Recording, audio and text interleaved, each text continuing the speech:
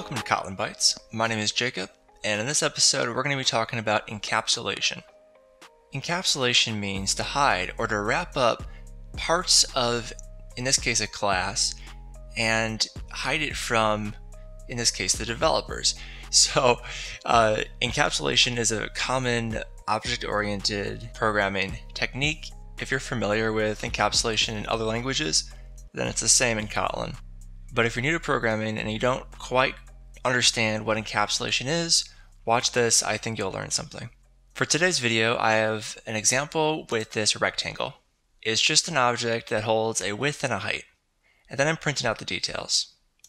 When I run this, you can see that I can access its width property and its height property. And I'm just spitting that out down here. Obviously, if I change these numbers, the numbers change accordingly as well in the output. Now let's go to the definition of KB rectangle. I have this in a different file, and as you can see, it's a very simple class. It's a data class, which means its primary use is to hold information, and it just has these two properties.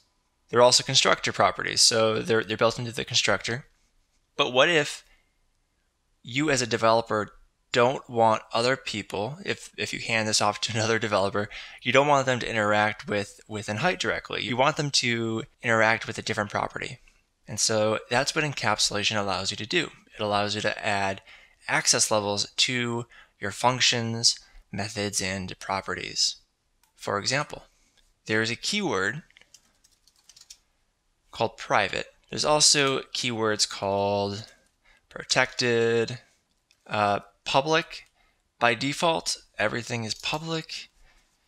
So there's private, internal, and protected and public.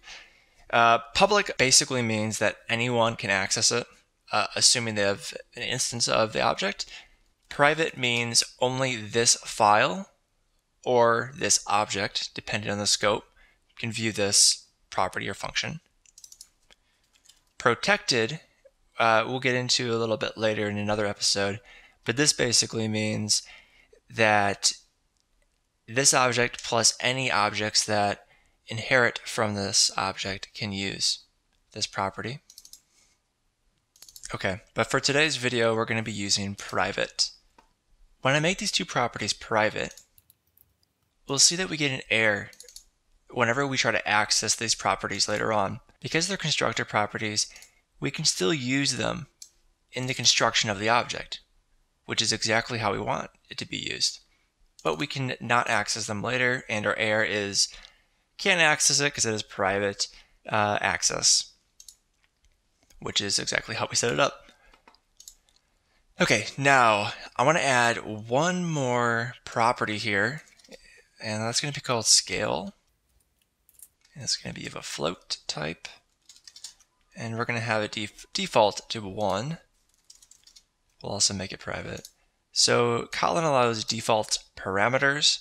This notation is very similar to Python and also Swift, if you're familiar, and a couple of other languages. It's pretty intuitive. You just add the equal sign right after the parameter. And then down here, I'm going to create two computated properties. One called scaled width.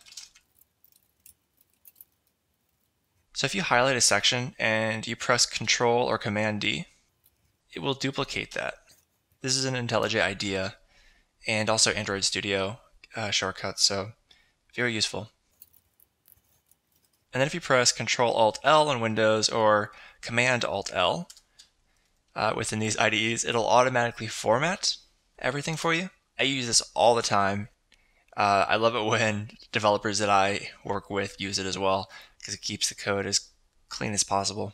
So now we have two computated properties within this class. They have, again, by default, everything is public, so we don't have to define public.